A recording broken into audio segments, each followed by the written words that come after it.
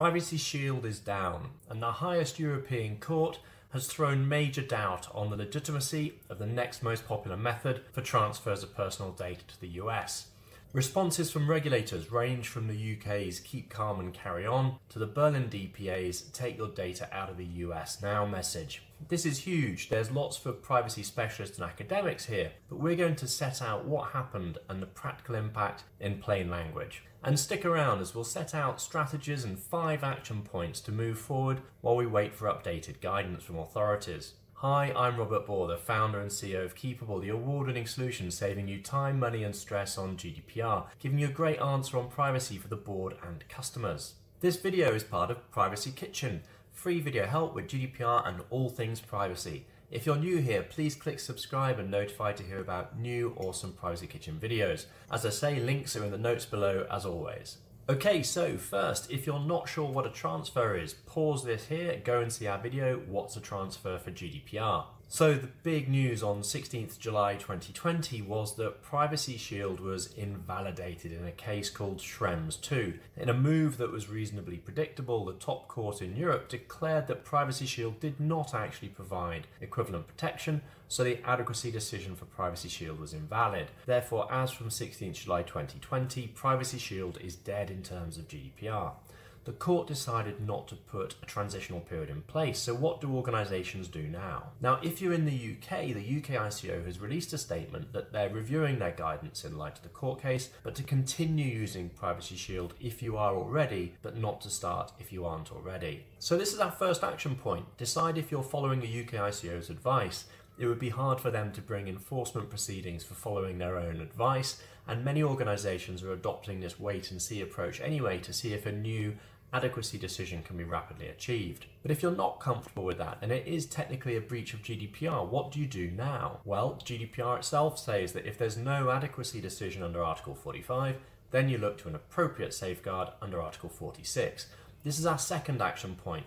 Look at your data map and identify which activities have transfers to the USA and which of those transfers rely on Privacy Shield or SCCs or another basis. Keep that list handy. Now, standard contractual clauses. We've seen that you first look at Article 45 and only move to Article 46 if there's no adequacy decision. So that's what we'll do now. Article 46 gives a short list of appropriate safeguards, the most common and popular of which is standard contractual clauses or SCCs. Happily, the court decided that SCCs are still a valid mechanism, and the existing versions which desperately need updating are good to use. This is great. And this is our third action point. If you're not following the UK ICO guidance, or you're looking for new transfers to the US, take your list of transfers to the US and look to see where SCCs can be put in place. Now, in practice, most US cloud providers have a GDPR-compliant data processing addendum or DPA. It's in their terms, it's on their website, you can sign it at will. I'd recommend doing that now. Get them in place ASAP. At least you've taken an action to plug the gap with a valid mechanism. Then you can carry on with your review, which we'll look at now. Because the court decided that you, yes you, the organisation that's subject to GDPR, wanting to use the SCCs, you need to check that they work in your particular case by reviewing the context of the transfer, including the laws of the country you're exporting to and their surveillance laws, for example, and decide if supplemental measures are needed. This isn't just about the US, it's about any country, so Russia, China, etc. But let's just leave those to the side for the moment. This is our fourth action point. If you're looking to use SCCs for the US, then you do need to do that review. In summary, for the USA, which is the focus here, the key surveillance law in question is Section 702 of FISA, F-I-S-A. It applies to a telecoms carrier, which is pretty clear, a provider of electronic communication services, which at the minimum captures email and messaging services. And the key one is it applies to a provider of remote computing service, which captures Google, Microsoft, Amazon, Facebook, etc. And it also applies to any other communication service provider who has access to communications when transmitted or stored, and of course all of their employees, etc. So if you do use G Suite, Office 365, Azure, AWS, Salesforce, HubSpot and other cloud services, the starting point is SCCs on their own are unlikely to work. You need to look at supplemental measures. Now, if the recipient doesn't fall into those categories, Does it use them in their own supply chain? If yes, then it's still a problem. And if that recipient isn't one of these companies and they don't use them in their own supply chain, you're potentially good to use SCCs as they stand, but you still need to do that review. There's an excellent IAPP webinar with Max Schrems himself and Eduardo Ustaran, which includes a discussion of this, and the link's below. I recommend you watch it. So how are you doing? Are you feeling like relying on the UK ICO guidance yet? Okay, let's continue. So on supplemental measures, the day after Schrems II, the European Data Protection Body, the body of EEA regulators, helpfully said that they're looking further into what those additional measures could consist of. Right. Now, at present, no one really knows what measures will be accepted or appropriate. Contenders, though, that you might look at are encrypt your data before it leaves the EEA, otherwise disable access by recipients in the US, or don't store outside the EEA, only allow those outside the EEA to view with no download access. Of course, if you store your data in the EEA and it's never transferred, so there's no access from outside the EEA, then you don't need to worry. Or do you? Because if you have a cloud provider in EA that's the European arm of a US entity, that may be a problem. But let's deal with what's in front of us now and leave that for later. This all highlights the need to have thought about this. If possible, have supplemental measures you can point to that you argue make the SECs a valid route. Article 46 also includes binding corporate rules. These are great, but they're very rarely used. Across Europe, there are only 140 approved before GDPR and only 5 in the 2 years since. They can take up to 2 years to put in place. They're expensive and time consuming. So while they're fantastic, they're statistically and practically irrelevant for now. So let's just round up where we got to. Privacy Shield is no longer valid as a transfer mechanism to the USA under Article 45.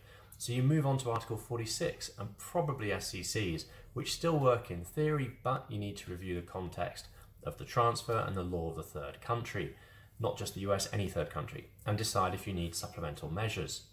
If you don't follow the UK ICO advice and you can't make SECs work for your transfer, is there anything else that can be done to help you transfer to the US? Yes, but it's very limited. Our fifth action point is to see if any derogations in Article 49 work for you. The court left Article 49 alone. In fact, it said it was the reason it saw no need for a transition period, which I think is a very punchy statement indeed, and here's why.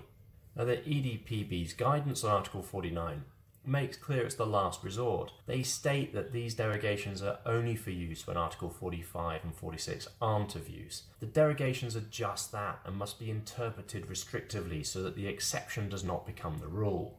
Now, for most organisations, the only grounds in Article 49 you're likely to be looking at are the first 3. And if you're public sector, these derogations can't apply to activities carried out by public authorities in the exercise of their public powers.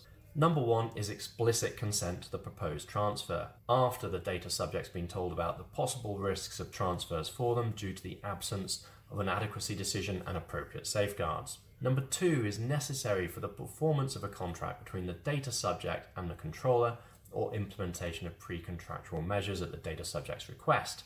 Note the word necessary. And number 3 is close to number 2. It's necessary for the conclusion or performance of a contract concluded in the interest of the data subject. Now, the EDPB states that explicit consent has to be to the particular transfer. This suggests it has to be a separate consent all on its own. And they note that GDPR's recital 111 says the contract basis not only has to be necessary, but also occasional.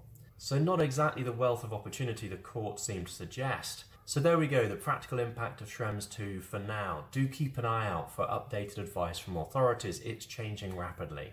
But we have been able to set out a pathway of 5 action points to explore for transfers to the USA. So please do like if you enjoyed the video. Please do look at our other Privacy Kitchen videos like what is a transfer for GDPR. Please do visit us at keepable.com and please do use #PrivacyKitchen to join the conversation and tell us what topics and questions you'd like us to cover. Stay well in the meantime and see you soon in Privacy Kitchen.